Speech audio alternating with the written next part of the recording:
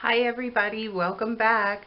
I'm so glad that you decided to stop by. If you've been here before, thank you so much for returning. If you're new here, welcome.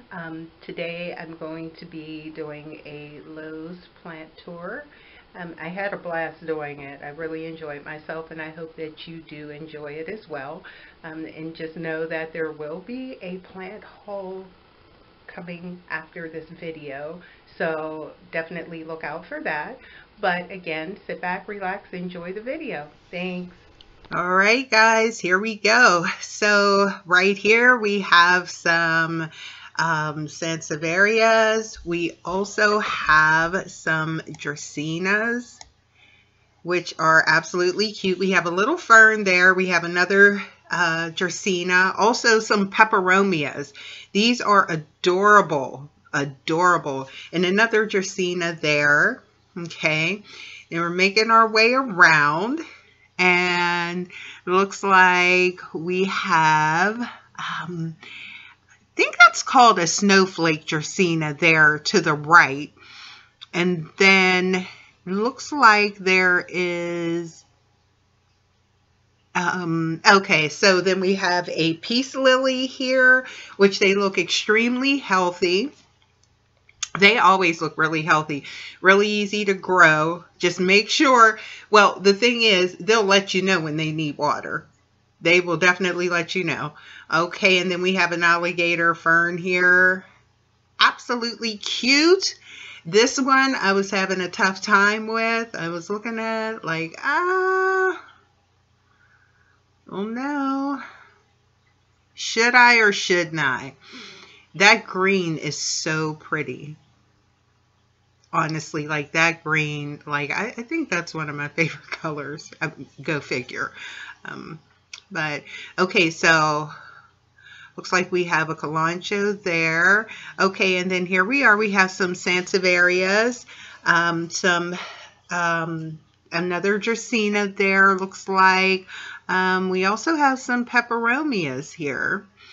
Very nice variegation. And then look at these little figurines. Oh my gosh, they are so adorable. That's Sansevieria hiding back there. Another peace lily. Oh, a sago palm. And then we're making our way over. There's an abundance of sago palms there.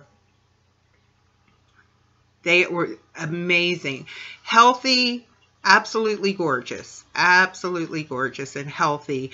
And one thing you want to keep in mind about these though is that they are noxious. They are very poisonous to pets.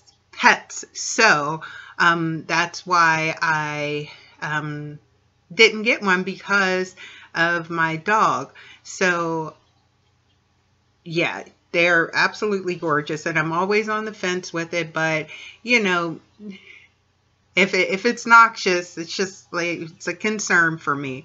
But they are beautiful. Very robust looking there. Definitely. Oh yeah. Oh yeah. Very nice. Very nice.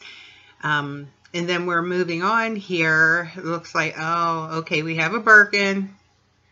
You remember how rare these were before to even find one? Now they're everywhere. There's Birkins everywhere. Everywhere you go. Okay, and then we have the Pilea here. Are they cute? Aren't they adorable? I love how they grow and how they stand up. Like, I just love how they grow and how they push off new offspring. It's really cool to watch that, you know, when they are in their prime growing conditions. Definitely. And the price was right. So you see, I was having a hard time with these as well. So,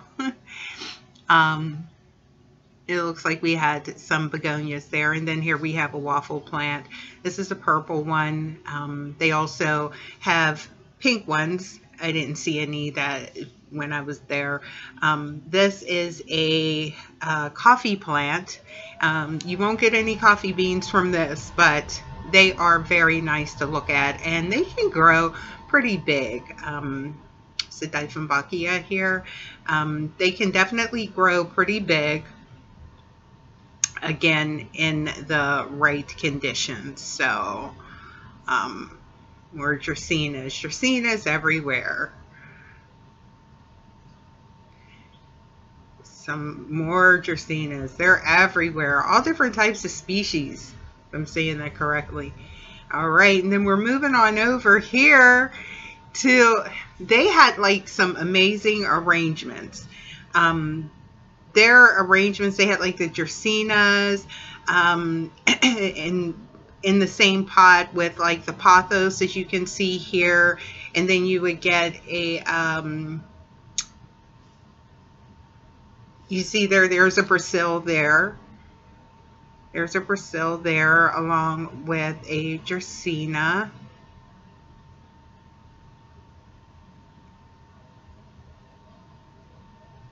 Very nice, very nice. More Dracaenas here. That umbrella plant, I never have luck with those. I don't think I have the right conditions here. But here we are. We have a Calathea, a neon pothos, and also a Sansevieria snake plant in the same pot. So, which is really nice because you get 3 different varieties there. And these are pretty hardy plants also, you know, all together. So you can't really go wrong with that selection. And here's another one here. You know, it's like a little darker, the color scheme, how they did it, but basically the same. That you have like the Dracaena as opposed to the pothos there, but you also have the Calathea. I think that's a medallion Calathea there in that pot. So yeah. All right, and then we have the superstar. This is the ZZ Raven, as opposed to the ZZ that we are used to seeing, the green one. This is a deeper colored ZZ plant, the Raven, and as you can see, it is really healthy. There's some babies. And then moving right along here, we have the fiddly fig. And trying to ignore the leaf in my hand that's coming in the frame. That's you know, I'm trying to balance my plant here, something that I was kind of checking out. So it's the friendship plant. And then here, these were absolutely gorgeous, absolutely gorgeous. The sterling silver Scindapsus. Those are really nice.